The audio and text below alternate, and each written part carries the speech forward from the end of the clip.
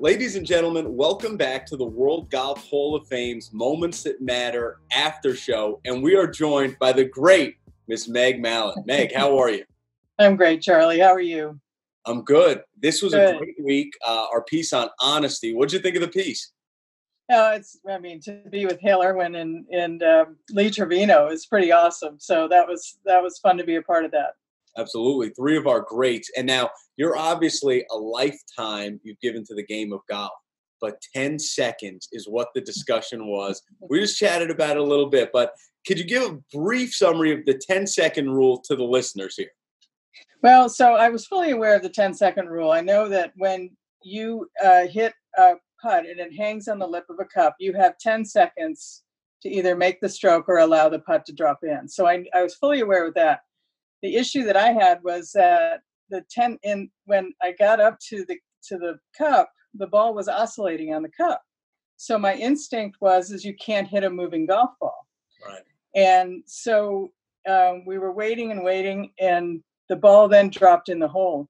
But before it dropped in the hole, I was aware of the 10 seconds. I was going to hit the putt in, and my playing partner yells, "Don't hit it, it's moving." So I backed off, and the ball went in. So, we all celebrated, moved on, and thought, that because the ball was moving, that it overrode the 10-second rule. But Right. That wasn't the case. So what are you thinking? Because you said there was a conversation after that. Now, what are you thinking that night getting ready for the next day? What's going through your head? Well, I was late, played really late, and so I was leading the golf tournament after that round. So I had the media and all that kind of stuff. So I got to the driving range really late to hit some balls after my round. Ran into two players that I was staying with that week, and one of them was my caddy's wife, Dana Dorman. And we started telling this story about, the ball hanging on the lip, and it was there forever, but it was moving, and Right. And the two players were kind of looked at each other.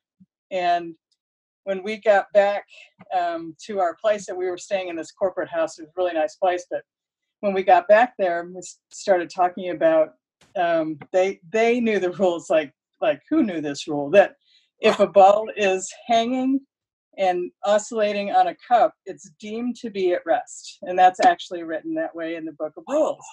And they both knew that. So, when I started thinking about it, I thought, gosh, it probably was more than 10 seconds. And I didn't sleep all night. And then I remembered that the Golf Channel was there. Right. And that they could easily, count the amount of time that the ball was hanging on the lip. So woke up early in the morning, drove over to the golf course, even though I was, in the last group, I was teeing off, 6 hours later or whatever.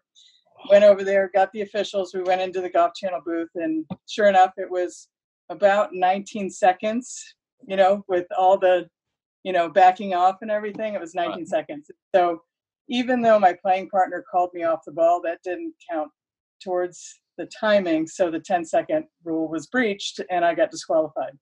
Wow. Yeah. Wow.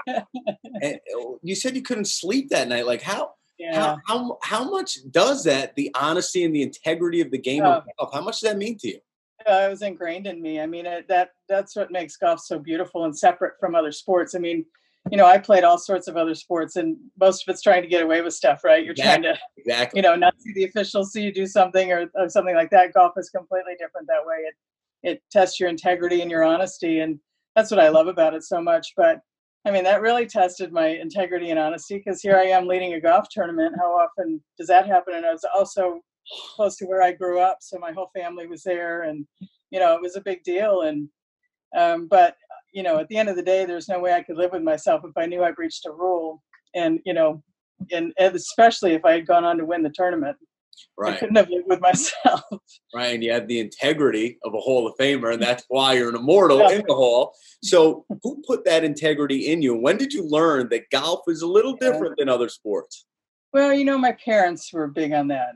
And so, it starts at home for sure. But then when you continue on into the game and you play amateur golf and you play in college, I mean, that keeps getting ingrained to you that, it's important to call rules on yourself and call penalties on yourself and make sure you do the right thing out there, because sometimes you're the only one that knows what's going on. So you got to not only live with yourself, you have to protect the field and protect the game for that matter. I think a lot of our viewers, Meg, have been fibbers on the golf course. I don't. Well, it's possible. I mean, it's when you play at the level that we play, and Right. It's the things you do when people aren't looking. But you also have to wake up, feeling like you're a good human being every day too. And absolutely. And my brother's kids were there, and they were really upset. The kids were upset. They were young. They were like, 12, 10, and 7 or something. So they were really into, my golf at the time, and really excited that I was in the lead. And they came out to the golf course to watch me be in the last group. And one of them started crying actually when they found out I was disqualified. And my brother was awesome. He said, Meg, you taught my kids a bigger lesson than just winning a golf tournament. That this was an important thing for them to learn. And he said, I want to thank you for that. And that made it for me for sure. Absolutely. When Hale Irwin was on the show and we talked, honesty and integrity, he was like, well, for me, it came down to the fact that I have to wake up and I have to look at my reflection and I have to be okay with that person in the mirror every day. When you look at Hale's, at that double putt, what did you think there? Because, a lot of people say like, oh, he could have got away with that. What did you think the first time you saw that? Well, I've seen it happen actually quite a bit. It's amazing how much that happens and you're not paying attention. But that's it. I mean, Hale hit the nail on the head. You have to wake up with yourself and look at yourself in the mirror.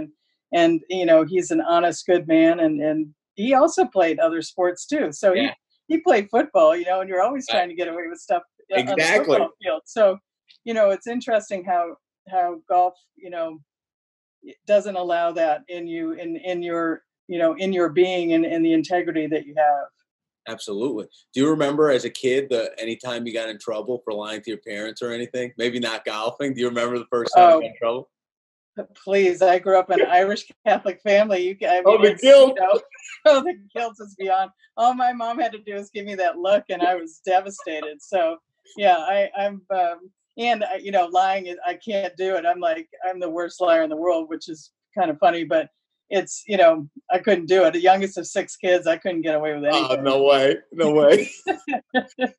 How good did it feel for you the day that you find out I'm getting inducted and I'm going to be an immortal at the World Golf Hall?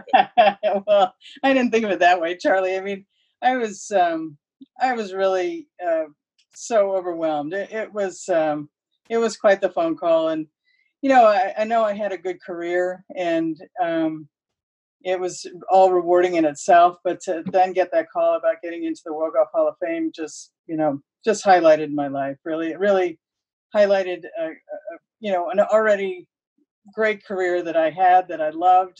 And the time that I was on tour, I was 30 years playing this game. And so it was just an awesome way to kind of put the cherry on top of my career. And how cool is it for you looking at women's golf? It's now one of the most powerful sports in the world, and it's probably made bigger leaps and bounds than any professional sport in the past couple decades. What's that like for you to see, and the amount of money that these women are playing for? Yeah, now? I love it. It's great. It's how it should be. I wish it were more for them. I wish more for them. And the one thing I don't envy is how much they have to travel now. I traveled a little bit overseas, but man, they're traveling a lot, and I struggled traveling. So that would have been harder on me, but I just so appreciate what they do and how hard they work. These kids get it. They understand that the Pro-Am's an important day, that the sponsors are important to the whole thing working. And they're just a really good group of kids from all over the world. Yeah, and you're right. There's like a split of the athlete and the business mind are really, I think, at an all-time high. Yeah, they get it. Yeah. If you had to give a piece of advice to a young golfer getting started now in regard to honesty or just the game as a whole, what's one thing you'd love to see every young golfer have in them? Oh, that's a big question. There's a lot. Golf has so much to offer, but what I want to see is the joy in playing it, that they actually love the game, that they're not playing it because they have to or they're forced to, or it's just something that they're good at, but they don't really want to do it. That's what makes me sad. I want to see kids have that joy and love for the game and the appreciation of it, and along with the integrity of it and what it teaches you. To me, that's the most important thing for any kid to learn and have when they get into the game of golf. Absolutely. And remember, folks, when you're playing, keep it honest, or you might have a visit from Meg with the shillelagh to get things back in order. I need a shillelagh. Gotta have a shillelagh. It should be in the golf bag. People act up. You got the shillelagh. Be in the background here somewhere. Oh, Meg, thank you so much. And guys, if you have not yet checked out this week's Moments That Matter special, catch it on all the World Golf Hall of Fame platforms and learn a thing or two about honesty and integrity in the game. Meg, thank you so much. Thank you, Charlie.